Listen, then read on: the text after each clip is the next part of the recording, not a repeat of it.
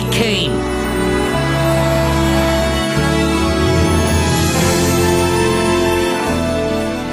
He saw. You see these children on the street. He conquered a nation. The people's Pope, the Pope of many firsts.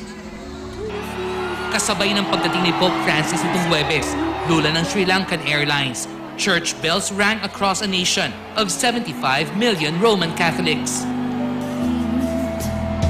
Lolo Kiko, as the pontiff prefers to be called, is the fourth pope to visit the country since 1970. Patotoo, sa katawagan niyang People's Pope ang pagiging abot kamay ni Pope Francis sa mga tao. Do you love me? Then, thank you very much. Sa mga sanggol na kanyang nilapitan at kinarga. Sa mga may sakit. 10 milyon-milyong Pilipino na nais siyang masilayan kahit sa malayuan. At sa kanyang pagdalaw, dala niya ang mensahe ng mercy and compassion na nais niyang ipalaganap sa bawat puso at isip ng mga deboto. Just like you and me. We are all God's children. We are all the same. He's calling us by name to help the poor and lame. And that's what life is really for. It's to know and love and serve the Lord.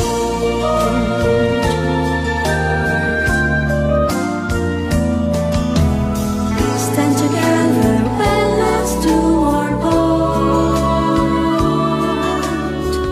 Hear the voices mend their broken. Ngayong hapon, Startalk joins millions of Filipinos in welcoming Papa Francis. We are all God's children.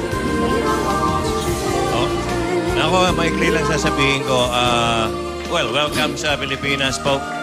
Babatiin ko rin yung misis ko, si Eileen, kasi inutusan ko siya mag-tweet. Dahil cute yung tweet ko eh. Sabi ko, Eileen, i-tweet mo nga ano yung mga bulaklak na binibigay sa Pope. Ang punchline dapat Papal Roses. Ang na-tweet niya, Papal Flowers. Kaya sorry ko doon sa mga Ang punchline nun, Papal Roses. Papal Roses. Roses for you, the Pope.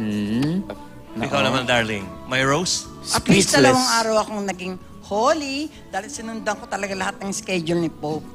Pero pumapasok pa rin sa akin, di ba, Papa Francis, Lolo Francis. Tapos naalala ko yung Papa ni Heart. Okay, yun talaga po mga kaibigan. Oo, kapangalan. Ikaw talaga. Ako naman natutuwa ako kasi syempre, I wish I could say na meron din akong experience na nakita siya in person kasi sa TV pa lang naiiyak na ako kasi natatouch ako. But tama nga naman yung sinasabi niya, in God's perfect time, I think this was the perfect time na pumunta siya sa bansa natin with everything that our country is going through and was going through. So, nakakatawa na pumunta siya at madami siyang na-touch na tao. But do you love your Papa, Francis? I love both of them. Both of Yes. them. Talagang silang dalawa na, no? Ako naman, Talagang asin, ha? Ang leveling, ha?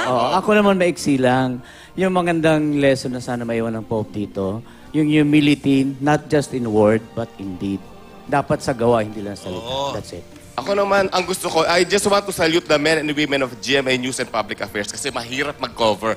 Na-experience kayo na yun kay Pope John Paul II. Ang hirap, kaya congratulations sa inyo. Okay?